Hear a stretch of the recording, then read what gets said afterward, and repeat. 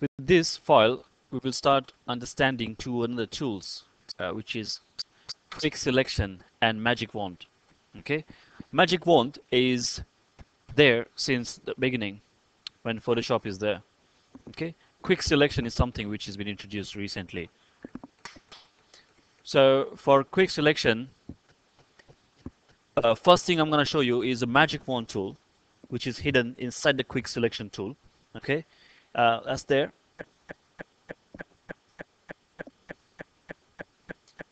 The short key or hotkey for that is W, and as I said, it's there in almost every single Photoshop you might find. The beauty of this tool, it gives you similar options at the top, new, add, subtract, which it gives for almost every single selection tool. Okay, because selections are made for that. You're not gonna get your selection in one shot. You have to do additions, subtractions to make it more precise and accurate. Okay, so with this also, it's a new selection at first. But the use of this tool is sometimes when you want to select the part of the image which has a solid color, then it's easier to select that particular pixels of the image using Magic Wand. Because Magic Wand, in just one click, will select any area of your image which has a solid color in it or solid flat colors in it. Why I'm picking this tool for this particular example is you can see there's a jet fighter plane here. Okay, now the task for us is to select the jet fighter and use it in some other graphics to create a banner, right? But what would be easier to select the jet fighter? As you can see, its shape is so arbitrary. So will that be easy? Or in one click, select the solid color and then reverse your selection. So that will be the easier, is it? Because you can see the jet fighter. Look at the shape of the jet fighter. It's going like that, and the tiny shapes in between, and then it's going like that, then it's going like that. So it's quite difficult to do the selections like that, right? But instead of selecting that, I'm going to select the rest of the area, which is this, right? And then we will simply inverse the selection. Okay, so to do that, we're going to simply go back to these tools,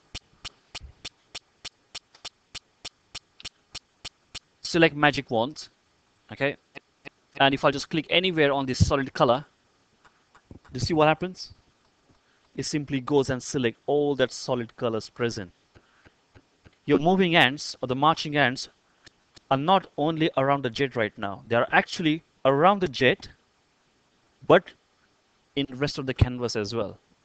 So if you just copy and paste right now, what do you think the graphic will select?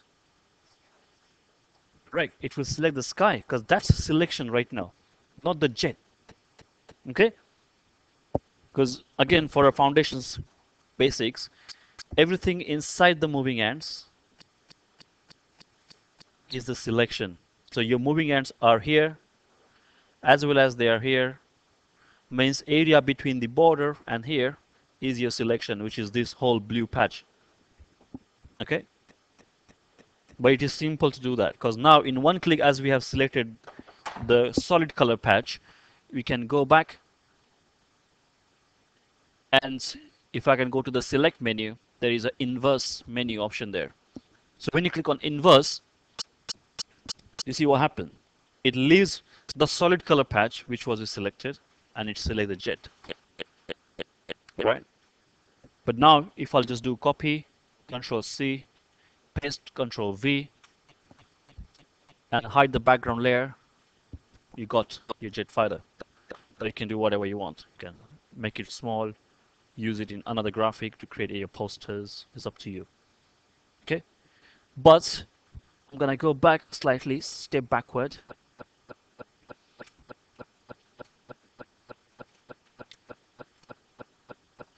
This is what happens when you don't work with zoom. Okay, I've clicked on the solid color, but now my marching ants are going inside this flight's eject cover as well. So you see that? This shouldn't be the part of the image. This shouldn't be the part of the color. But because the range of that patch and the blue sky is more or less similar, Magic Wand thinks that is a part of the color as well, and it goes and select that, which is not an ideal case.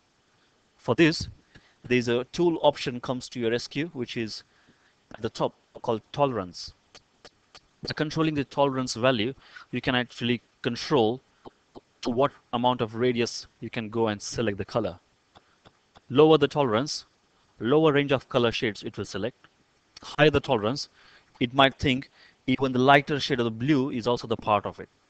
Okay, so there won't be any magic number which you can use for all your graphics. You have to do the trial and errors to find the correct tolerance value. Okay, for example, I don't know what will be. 32 is definitely not correct value. It's quite high because it is going into other blue area as well.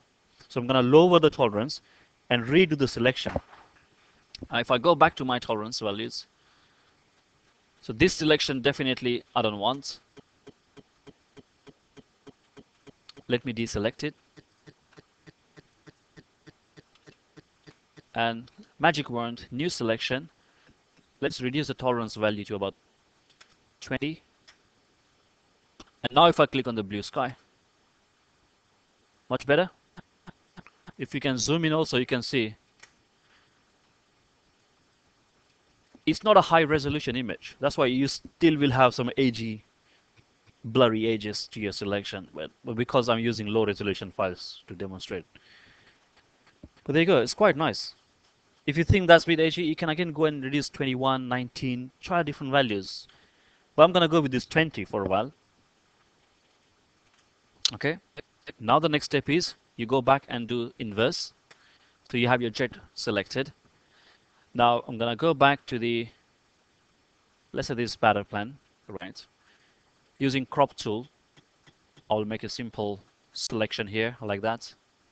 Crop tool also, we saw the demonstration yesterday, so we all know. Okay, I've got a nice landscape of ocean and the sky. Okay, but if I go back to my tab of jet fighter, I'm going to copy my selection, change the tab to the image I want, right? And here, edit and paste. So I've got my jet fighter at these positions. Now to rearrange and resize your graphic, you can go to the edit, select free transformation, which is Control T, quite useful. It gives you the control across the whole graphic you have. In this free transform at the top, this W is for the width and H is for the height. While you do scaling of your graphics, don't scale randomly, okay? Because it might look squashed. It's good to constrain it so that aspect ratio will be maintained. Now to maintain your aspect ratio, the best thing is there's a chain icon you can press on it, which will lock your width and height. Okay. Now with that option, you can simply go to your graphic, hold on to any corner points. It will maintain the aspect. See, the width and height is going in constraint. You can select, enter to apply. You can use move tool because your graphic is on the separate layer. Rename your layer. Just click on this, double click on the text of the layer and make it whatever name you want. Keep this habit because in future when you have 50, 60 layers, you will get confused. So it's very good to have renaming your layers. Okay, I'm just naming it as a jet or a plane, whatever I want. Right, so that's my jet here.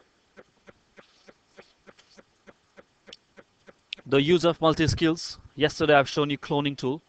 Now here, I don't want to see these military numbers on my jet. So I'm going to use clone and clone these pixels around these numbers, which is the body of the jet, and I will paste it across those numbers so that you don't see the numbers at all. Okay, so that's the use of cloning. I might just duplicate this layer quickly, Control J. Use the cloning tool, that's too big, reducing the brush size. Alt, click the target, paste it. Alt, change the target.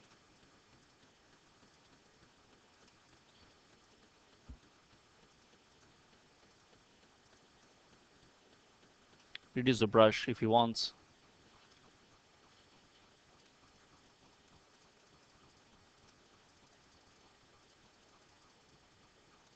you do better. I'm just doing it randomly. But again, same with the star.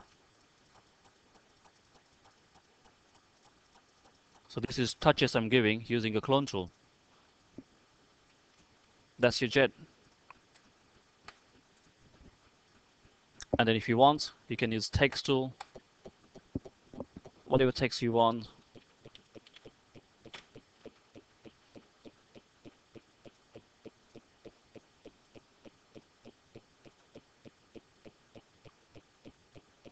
Whatever you want.